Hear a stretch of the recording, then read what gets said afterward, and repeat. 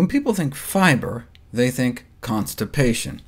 And it's true, if we could get Americans just to eat the minimum recommended daily intake of fiber-containing foods, we could save our country $80 billion, and that's just from the effects on constipation alone.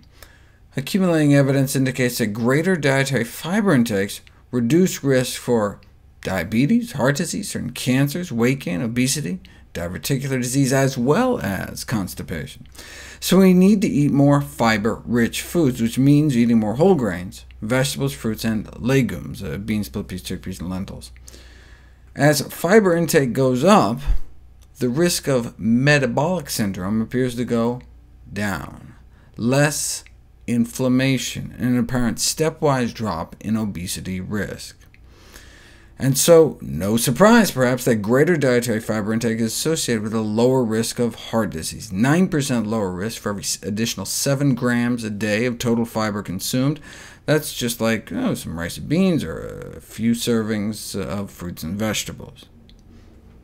How does fiber do its magic? What are the mechanisms by which dietary fiber may extend our lifespan?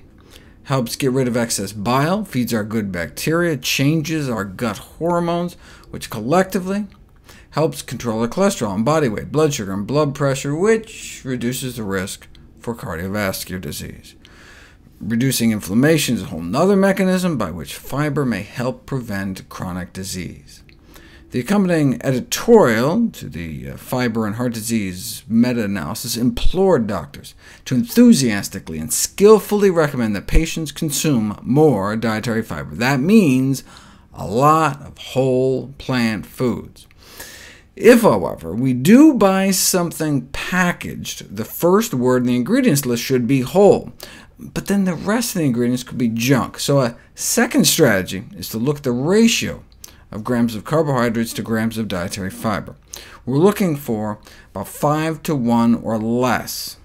So, for example, whole wheat Wonder Bread passes the first test, first word is whole, but then it's like corn syrup in a chemistry set. Let's see if it passes the 5 to 1 rule. What you do is divide the carbohydrates by the dietary fiber.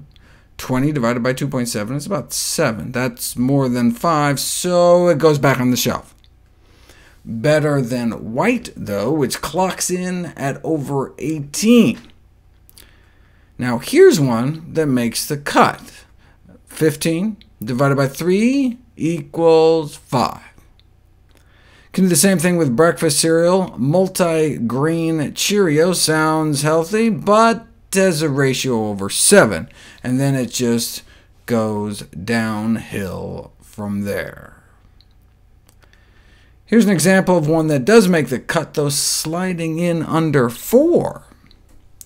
The editorial concluded, the recommendation to consume diets with adequate amounts of dietary fiber may turn out to be the most important nutritional recommendation of all.